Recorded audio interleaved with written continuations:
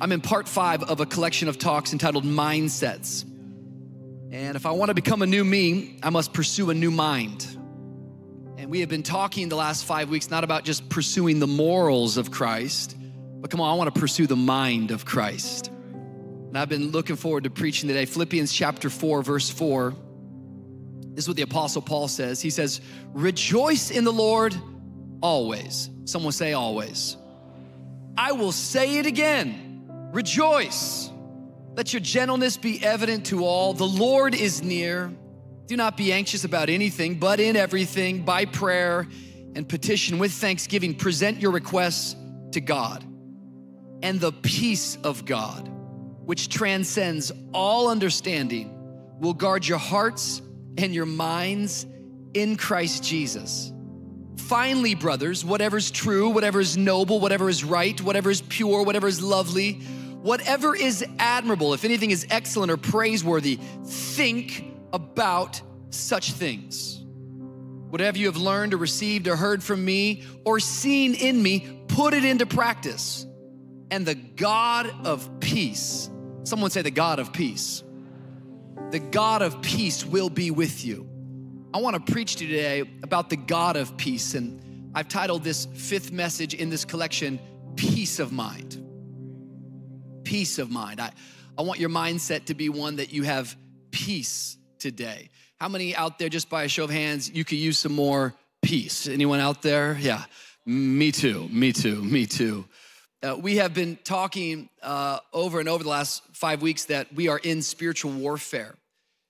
And that this spiritual warfare, it always begins in our mind. There is a battle going on for your thoughts. There is a battle going on for your thinking. And the enemy, the way that he tends to attack us is he comes and he lies and he puts little lies in our minds. And if those little lies are not actually attacked with God's truth, what happens is slowly but surely we find ourselves becoming bound and we begin to have things we call strongholds in our life. A stronghold is any area of your life that has a stronghold on you. It's an area that you are unable to get God's truth to it.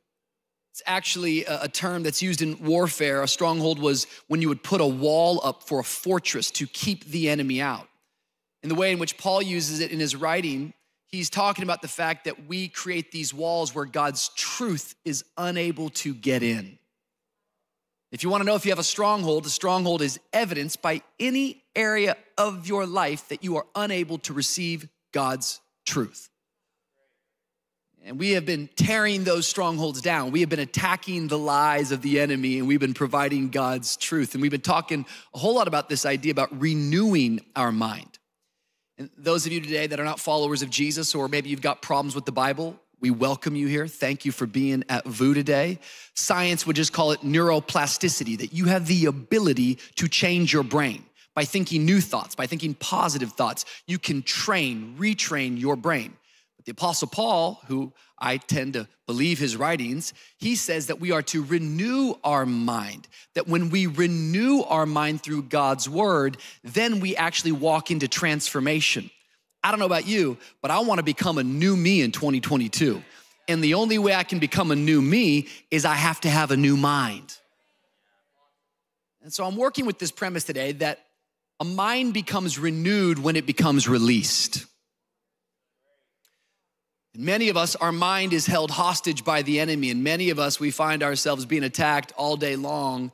But if we're gonna renew our mind, the result is that our mind becomes released. And what is the evidence of a free mind? There is one word, here it is, peace.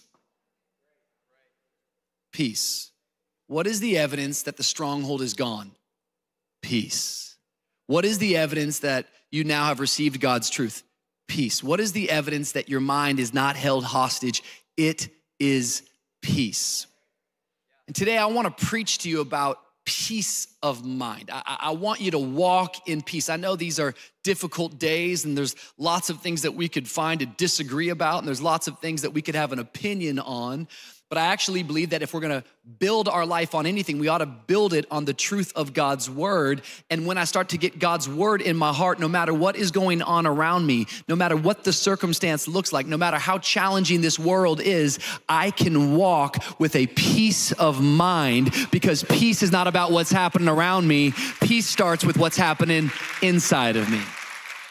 You know, when you go to a doctor, you sit down with a doctor, and if you've got some sort of a sickness, you tell them what's happening, and then they diagnose you, and then they write you a prescription. You take the prescription, you take it to the pharmacy, then you get the medication. How many of you know that the power of the prescription is always in the application? I can write you tons of prescriptions, doesn't mean anything's going to change. You actually have to take the prescription and then you actually have to put it into application if you want any power, if you want any transformation. And Philippians chapter 4, I believe, is Paul's prescription for peace for your life. And he prescribes how we get to that peace. He prescribes the pathway to that peace. He prescribes the process to that peace. But I'm telling you what, unless you apply his principles, you will not walk into that peace. I just want to give you 3 little thoughts from Philippians chapter 4, because I think these are some good thoughts. And I kind of feel like preaching. I know I'm 13 miles in, but my legs are coming back to me as I'm up here. And if it gets real good, I'm gonna throw this medal on and say, yo, this is the best sermon I ever preached in my entire life. 2 hours and 5 minutes, 9:30 was my pace. How long did I train? I didn't train. You don't have to prepare if you live prepared. Like, stop. No, sorry, I'm okay. It's my first faint. Like I totally faint. Like the guy died, man. Prescription. First thing we see, Philippians chapter 4. Paul says, rejoice in the Lord always. I will say it again, rejoice. Let your gentleness be evident to all. Write this down. It's a choice to rejoice. It's a choice to rejoice. I'm gonna preach this until you start to believe it today. It's a choice to rejoice. Paul is writing, and he writes to this church in Philippi. Remember, we mentioned it last week. Paul is writing from a prison cell. Can't have peace, man. You don't know what's going on at work. I can't have peace, man. You don't know what's going on at my school. Can't have peace, man. You don't know what's going on in my family. Can't have peace, man. You don't know what's going on with the stock market. I just can't. Okay, Paul is preaching from prison. And he starts by saying, hey, church in Philippi, rejoice in the Lord always. And then he really likes his point, and preachers do this sometimes. He's like, I'm gonna say it again. Rejoice. How many of y'all know if something's important, you tend to say it twice? That's what my mom did with me, you know? That's what my wife does with me. Rich, clean the kitchen. I heard you. Clean the kitchen. Oh, yeah. I heard you. That's what Paul's doing. Paul's like, no, you don't understand. I'm in prison, and I want you to get this, because you're gonna hear it, and it's gonna sound like one of those church cliches, and you're gonna say, did I really get up and go to the early service? Did I really stand on the back of a wall to hear this point? But Paul's saying, it's so important, I'm gonna say it again. I wanna double down on what I'm trying to tell you. It's a choice to rejoice. Rejoice in the Lord always. The word rejoice means to be glad in. What are we becoming glad in? What are we glad in? We're not glad in what, we're glad in who. It says rejoice in the Lord. It doesn't say rejoice in your finances. Doesn't say rejoice in your promotion. Doesn't say rejoice in, he asked me finally. It doesn't say that. Doesn't say rejoice in we're pregnant. Doesn't say rejoice in I got into the school that I wanted to get into. It says rejoice in the Lord. Why? Because if you are only going to rejoice in a what, you will always end up finding yourself wanting more. But when you begin to rejoice in who, you will never stop praising God.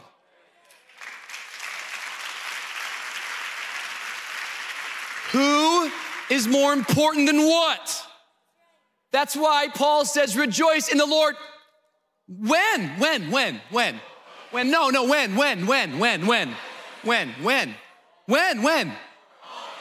in the Greek. People are like, always. But what about Monday? Always, bro. What about after a 13-mile race that you didn't train for? What about in sickness? What about in failure? What about in rejection? What about in setbacks? What about in loss? He's saying you rejoice in the Lord always. Why? Because to rejoice is a choice. There's a lot of immature believers out there that they never get a peace of mind because they're just waiting for a moment to rejoice. They're waiting for a moment to be glad in God, and they think they can only be glad in God when they're happy. The problem with happy is that we're not always happy.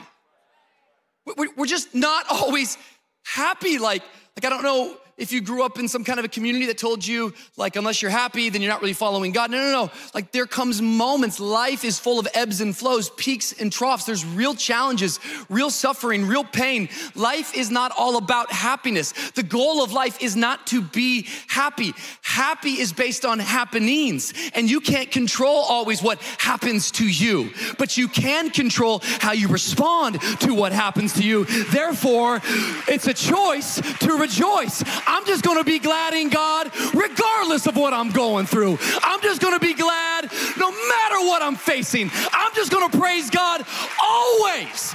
I'm not waiting for Sunday. I'm not waiting for my favorite song. I've made a choice to rejoice in God. Somebody give God some praise today. Come on, all of our locations. It's a choice to rejoice. It's a choice to rejoice in the Lord always. I'll say it again. Rejoice. It's really important. It's really, really important that you walk out of here and you don't wait till next Sunday before you get glad in God. Everything starts to shift when this starts to happen, because now all of a sudden you have shifted from, you're not worshiping or praising for it, you're praising Him. And so it doesn't really matter if it ever happens, you still have Him. I don't know what you're praying for. I don't know what you're waiting for. But the good news is you get to wait with Him. You get to wait with God. You get to walk with Him. Rejoice in the Lord always. I'll say it again. Rejoice. And here is what is so powerful about this.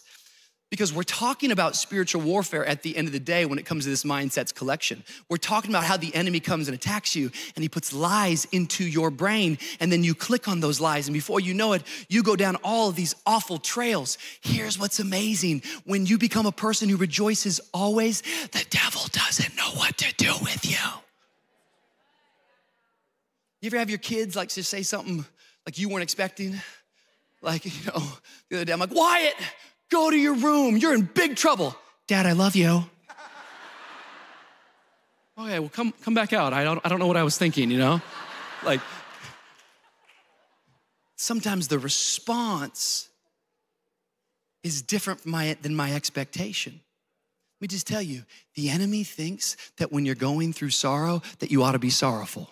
The enemy thinks that when you're going through pain, you ought to just dig a hole and die. But he does not know what to do with a person.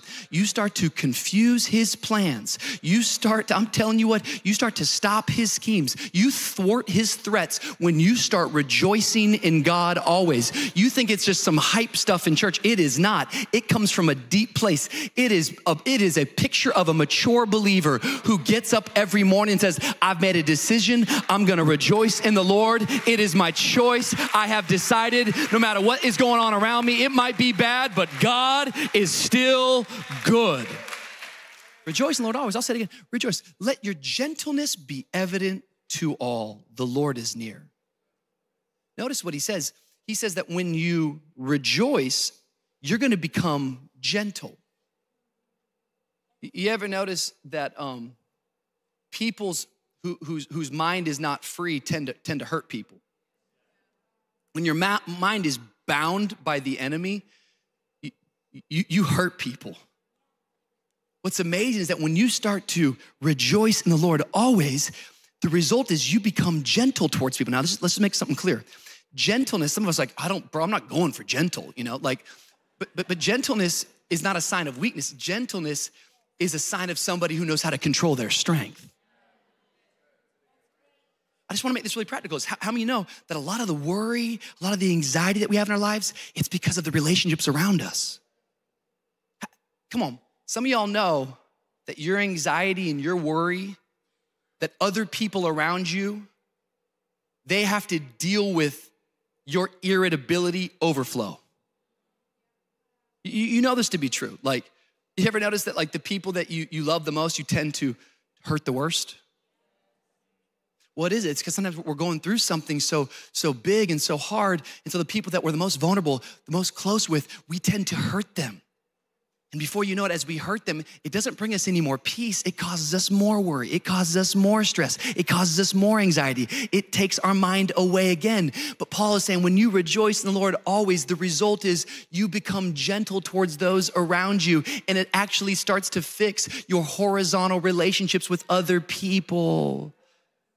He says this, he says, the Lord is near.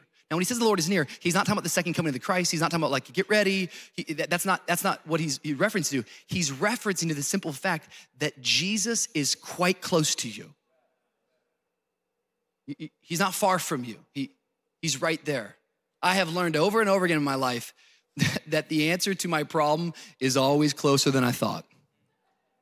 In fact, I'm gonna say it this way, I'm gonna prophesy. The miracle for VOUS Church is not outside of these walls. The miracle is always in the house. We're not looking for some person to come and build us a building. No, it's happening right here. The leaders are right here. The pastors are right here. They're right here in the room. The miracle is always in the house.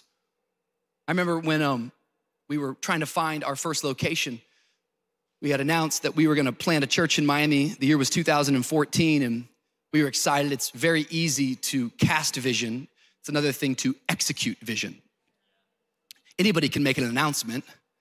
It takes somebody else who can actually walk that thing out. Just like, anybody can get married. Hello.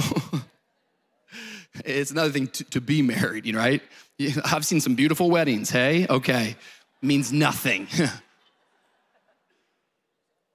Commitment goes beyond the ceremony. And so we were so challenged because we had announced, we're gonna start this church, but then that was in September, and by the time we got to May of the next year, we still hadn't found a place to gather our church. And everyone's like, when are you gonna start church? When are you gonna start a church? When are you gonna start church? At the time, I was living on 30th in Biscayne, the Edgewater area. And it's so wild because after 11 months, one day as we were driving by 95, a place that we had driven by all the time, in fact, it was on 31st Street and 5th Avenue. Just a few blocks away from where I live. I had driven by this school so many times. One day, Don Shree and I were getting off the highway and we see this school. We said, hey, let's just go see if that school, what's over there. And we pull into the parking lot. I think we kind of broke in, don't tell anybody. And we got into an auditorium and we walked into the Jose de Diego Middle School auditorium. And Don Shree and I, we had a video. I don't know what happened, but we're like, this is it. This is the place that God is going to give us. And some of you know the story. We ended up launching there. Before you know it, we were running 6 services on a Sunday out of that room. 9, 11, 1, 4, 6, and 8 p.m. Of course I can run a 13-mile race without training. Nothing. Try preaching 6 times. So I always think what's crazy is the answer was so close. The answer was right there next to me. I just didn't know where to look. You know what's really crazy? I have 3 children. All 3 of my children, I was living up until this past year way over there in Morningside in this area near the design district, 50th and Biscayne. All three of my kids, I remember my firstborn son, Wyatt, was born at South Miami Hospital. I told my wife, I said, this is like a road trip. I gotta get Gatorades and Bugles and like gas up the car. Like, let's just go to Mount Sinai. She's like, no, I wanna be at South Miami. And so we came over. I literally thought I was like on a road trip having children. I'm like, this is different. And first child, the second child. You know what's really crazy? Our third child, Waylon, we had her in July. And this day after she was born, some of you know she went to the NICU, and I was sitting in our doctor's room at the hospital. And I look out the window, and to my amazement, I look across and I see this big black cross right here from the South Miami location. I could see the church from the hospital in which all three of my kids were born.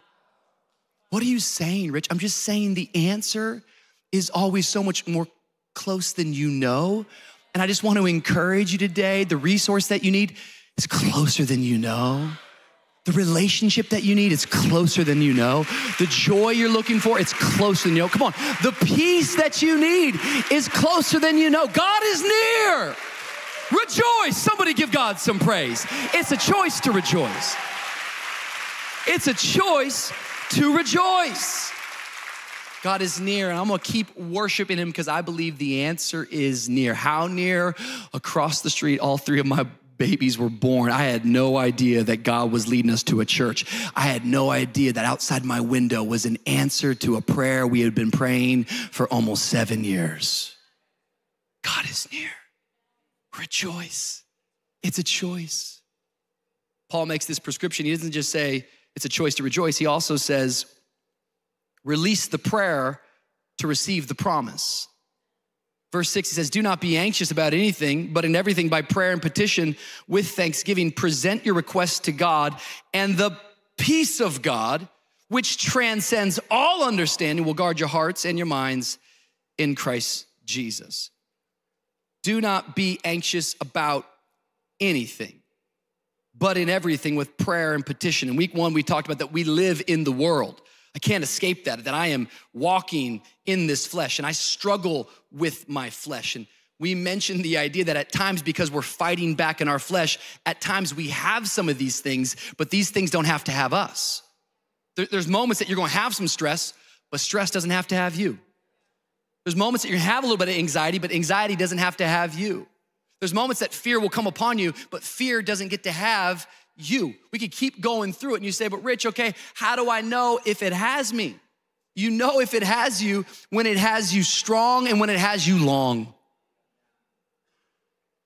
We have to pay attention to the things that have us, because the only way we're gonna break those bonds and the only way we're gonna break through those moments is through prayer and petition.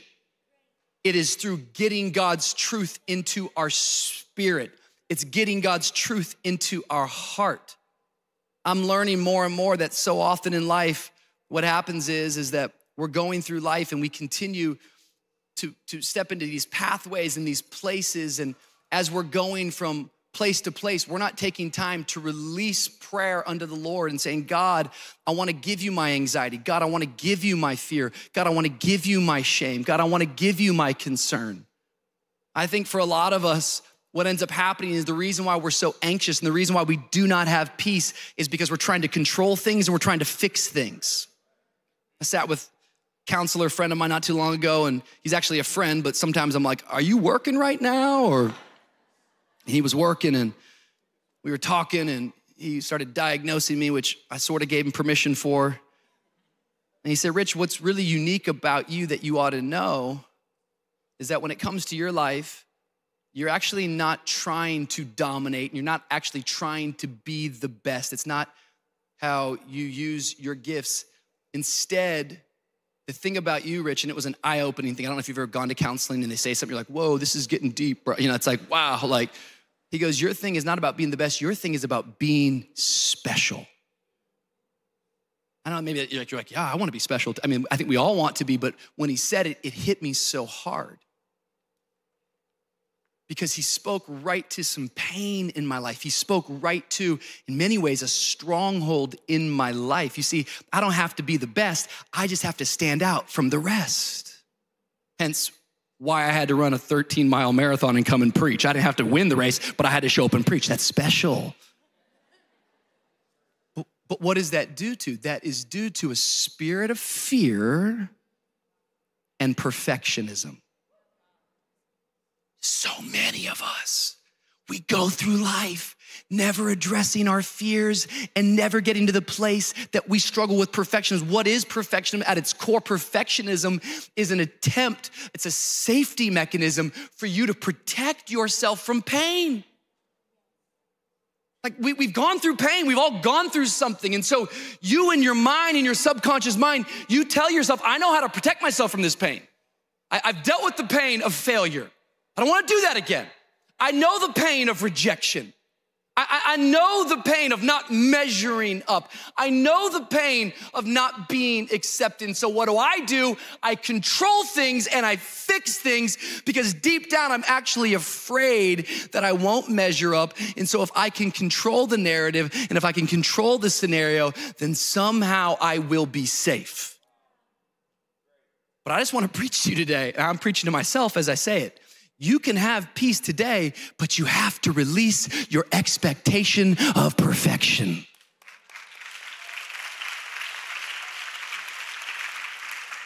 If you'll just let that go, if you'll actually do what you say, I trust in God. God is in control. I'm actually gonna cast all my cares upon him because, here's the best part of that scripture, because he cares for you. If God didn't care for you, I don't think that you should release your anxiety upon him. But we know that God cares for you. And we know that God loves you. We see this not just in his words, we see this in demonstration that he died on a cruel cross for you 2,000 years ago. He loves you. You can trust him with your heart. You can trust him with your plans. You can trust him with your soul. You can trust him because he cares for you. So you can release prayer. God, I'm bringing you all of who I am. And as I release the prayer, I'm going to receive the promise. Listen to me. If you have time to complain about it, you have time to pray about it. You do. We ought to stop complaining and start praying. But I think if we started doing that, what we would discover is there's a whole lot of people that are not actually after resolve, they're actually after attention. I just want attention. I just want you to see me. I just want you to know, hey, I'm hurting, I'm broken, I'm dysfunctional. But that's not who we are at VOUS Church. That's not what you're called to. We're called to go on the path of healing. We're called to go on the path of freedom. I don't wanna live bound. I wanna live totally free in Jesus. Therefore, I bring all of who I am to him. And we gotta be careful because sometimes what we tend to do is we bring God an external issue, but we don't bring the internal emotion. Oh God, I'm kind of dealing with stress. No. You bring the stress before him. You bring the anxiety before him. This is what it means to pray. Prayer is a two-way street. It's me talking and it's me listening. It's me releasing and it's me receiving. It's me getting loud and it's me getting quiet. It's a two-way street. And according to God's word, on the other side of those prayers, on the other side of those petitions, there is a great promise. What is the great promise? He says that when you present your prayers and your petitions with thanksgiving, that's a big word right there. And God, he says, I will give you peace. My peace transcends all understanding. Another way it says is my peace passes all understanding. I like the word transcends though, because it means to go above. And we've been talking about setting our mind on something higher, something bigger than just this world. Isn't it good news today that God, his peace is higher than your problem? His peace is higher than your pain. His peace is higher than your struggle. In fact, the scripture says this peace which transcends all understanding will guard your hearts and your minds. We talked about strongholds keeping things out. Now we're talking about the God of heaven and earth who will guard your heart and your mind. Woo! How come you're not freaking out? My God's guarding me. How come you're not worried right now? Because God's guarding me. How come you're not crying? Because God's guarding me. How come you're not gossiping? Because God's guarding me. How come you're not bitter after all that? Because God's been guarding me. It's not for me. It's all unto him. It is unto his glory. I have released prayers, and through it, I have received his promise. Come on, if you believe it, go ahead and make a little bit of noise out there. God's been guarding me. God's been guarding me. I'm protected by peace. I'm protected by peace. I'm protected by peace. Last week, I was out of town on what is becoming my annual wilderness week.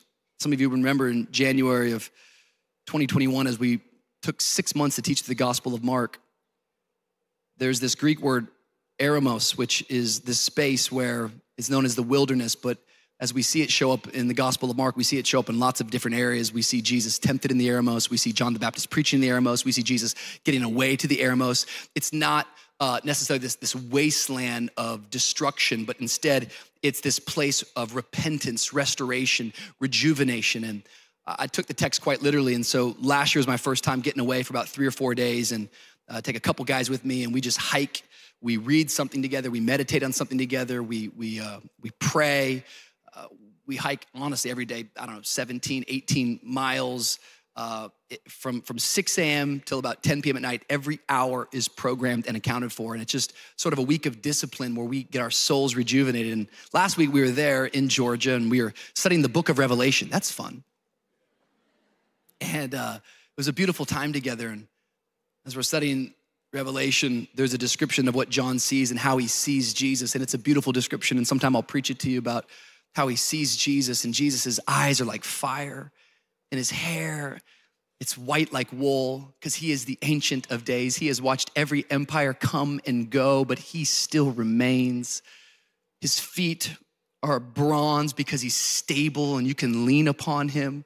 He wears a robe, much like the priestly robe, but also a kingly robe, because he is the true Melchizedek. Am I saying that right? Melchizedek. I said it the other way, kind of bad there, kind of scared me. We'll have to edit that. Melchizedek. He's the true Melchizedek. I just faint, you know? His last thing that he told us was Melchizedek. Never mind, I'll stop. He loved Melchizedek. He is the, okay, sorry. These are dumb Old Testament jokes. Sorry, know your Bible. But one thing it says that's beautiful is that when he speaks, his tongue is in the shape of a sword. Because that when God's truth comes in, it cuts in. It cuts down the lies. Like his word is warfare in your life. And it says that his voice is like the sound of rushing waters. And as I'm reading this in Revelation, I'm sitting by this river in Georgia, and I'm out on these rocks, and this rushing river is coming through, and I am just taken to another place as I'm just spending time with God in his presence, as I am releasing my prayers, as I'm sharing with God my vulnerable things. I'm not just talking about issues, I'm bringing my emotion to God. And as I'm there in this place, I'm receiving promises from God that he is close, that he won't leave me, that he'll walk with me, and the rushing waters are going. And if you've ever sat by a river, I'm telling you what, it does something to your soul. It's a little bit different from downtown traffic. It settles your soul. It calms your soul. It brings peace to your soul. And I'm just thinking about when God's voice speaks, it's like a sword that cuts through the lies, but it's also like rushing waters where it quiets the noise of this world, and his voice is all that you can hear. Friends, we must release our prayers. And as I say that, I'm not just talking about saying things, I'm talking about bringing the totality of who I am. I cannot be fake in front of an omniscient God. And as I bring the totality of who I am, I receive his encouragement. I receive his peace. What's his peace? His peace transcends all understanding. His peace doesn't make any sense. I don't know about you, but that's the kind of peace I need, because this world don't make no sense. if I'm gonna walk in joy, and if I'm gonna walk stable, I'm gonna need a peace that is illogical. It's a choice to rejoice. Paul's writing a prescription. You can hear it, but you won't see any power unless it's applied. And he says, you gotta release your prayers to receive the promise. And then lastly, as the team comes up, whatever is, let it be intentional. You can just wait for me, Fed. Whatever is, let it be intentional. You say, Richard, what kind of a point is that? I'm gonna come there right now. Peace doesn't come from right praying. It also comes from right thinking. I can't just pray, I gotta reset my mind. And he says, finally, brothers, this is verse 8, whatever is true, whatever is noble, whatever is right, whatever is pure, whatever is lovely, whatever is admirable, whatever is excellent, whatever is praiseworthy, think about such things. What a practical prescription. Like what a literal thing that you can do walking out of here today. So the prescription is whatever is, let it be intentional. Because how many know, a lot of people, when it comes to their thinking, it's whatever is happening is what I'm thinking about. Whatever is in front of me is what I'm thinking about. Whatever is urgent is what I'm thinking about. Whatever my friends say is cool is what I'm thinking about. Whatever is important to the culture is what I'm thinking about. Whatever is on the front page of the news is what I'm thinking about. But that is not the counsel of the Apostle Paul. He's saying you can't have a positive life with a negative mind. You can't keep feeding your mind what strengthens negativity. You have to actually fight back against those thoughts, and you have to force yourself to think the right things. See, it's not enough for us to go, man, like I'm just trying to fight bad feelings. You're not going deep enough. You're dealing with a symptom instead of the root. We actually have to come at it from a deeper way. I'm not just gonna fight against negative emotions. I'm gonna fight against the negative thoughts that create the negative emotions.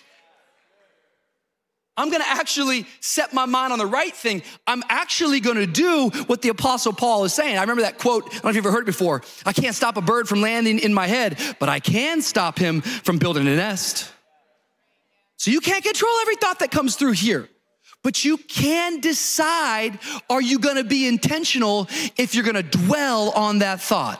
I've made up my mind. Thoughts are gonna come and thoughts are gonna go, but I get to choose what type of thoughts I'm gonna dwell on. So here's the homework. What do I dwell on? Is it true?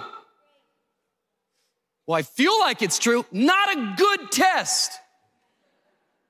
Is it noble? Think about a king. Think about a queen. Think about royalty. Is this right? How many of y'all know that honestly, the right thing is always the hard thing? Always. Thinking the right thought, it's always gonna have some difficulty in it. Is this pure? Is this lovely? Is this admirable? Is this excellent? Is this praiseworthy? If not, stop dwelling on it. Whatever is, let it be intentional. Whatever it is that your mind is gonna dwell on, let it be intentional. See, we can't expect to get a peace of mind if you only give God a piece of your mind. We have to give him everything. My friend Daniel Groves was preaching not too long ago, and I heard him teach on this concept that so ministered to me. And I'm not much of a musician, although I love our worship team here, and I'm so grateful for these guys. And you guys are actually gearing up to record a new record in March. Shout out to VOUS Worship. We love these guys. We're proud of them. But here this morning at South Miami is one of my favorite keyboard players of all time. This is our friend Federico. For about 4 years, I called him Fernando. I apologize for that. But it's Fed, and he's an amazing keyboard player. And in music, there's a thing called a staccato note. Have you heard of that before, a staccato note? Staccato note is like a sharp, quick note. It's like, it's sharp, it's short. In fact, can you even do, ooh, wow. We haven't practiced this yet. And I was just wondering today if that's where a lot of us find ourselves as we give God a piece of our mind. We never get a peace of mind. And so our peace is kind of like a staccato note. Like, just give me that again, Fed. I hope I make it. I think we're gonna pay the bills. There, yeah, oh, okay, maybe. Wow, that was a good Sunday. Yeah, okay. I don't know if I'm gonna, maybe, oh, yeah, thank you.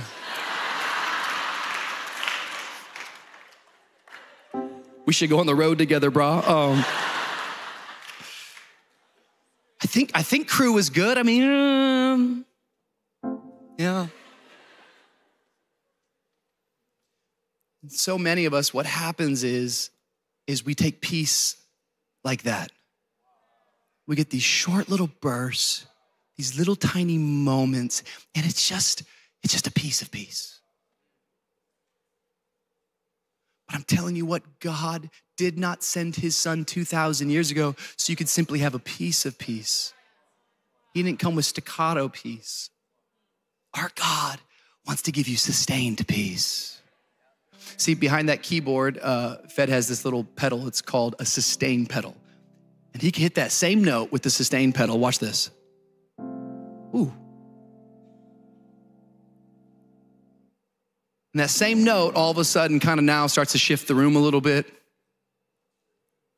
Starts to settle our soul. Maybe nothing around me has all the way changed, but something inside of me certainly is. And it's called sustained peace. And look at what the writer says. You can keep playing, Fed, because it sounds prettier when you're playing, and I might faint or not make it to the next service if you don't wrap this one up. It says that whatever you've learned or received or heard from me or seen in me, put it into practice. I love this. And the God of peace will be with you, not come upon you. The God of peace will visit you, doesn't visit you. The God of peace will vacation with you.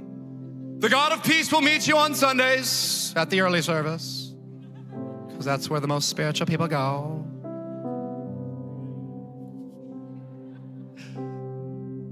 It says the God of peace will be with you. Why? Because the God who starts this peace is the same God who wants to sustain this peace. He wants you to sustain this peace. He wants to give you a peace of mind. This world, it's shaky, man. You can't control all the people in your life. People are gonna let you down. Boss will let you down. Spouse will let you down. Kids will let you down. Your pastor will let you down. Circumstances will let you down. Events happen, things change. I mean, we went through a pandemic. None of us saw that coming. Sometimes our life and our pace, it gets going fast, and so our pace lets us down. But there is a God who is the God of peace, and he will never let you down. In fact, he will sustain you from the start to the end. That's why it says that this God, he's the one who is the author of our faith. He is also the finisher of our faith. And let me just add this, he is the perfecter. He is the sustainer. He is the maintainer. He is the developer of our faith.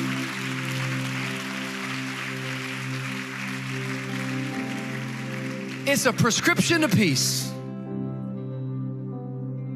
Dr. Apostle Paul says it's a choice to rejoice. And he says, release that prayer, receive that promise. Prayer is a two-way street. You share it all, you bring it all to God. But it's not just right praying that you need. You're gonna need some right thinking. So whatever it is, let it be intentional. I am making up my mind today that I'm gonna dwell on noble things, praiseworthy things, excellent things, right things, true things, admirable things. And when I do, the great promise is that he will sustain me and he will keep me. And the God of peace, come on somebody, the God of peace will be with you. Come on, if you believe it, go ahead and give God a shout of praise.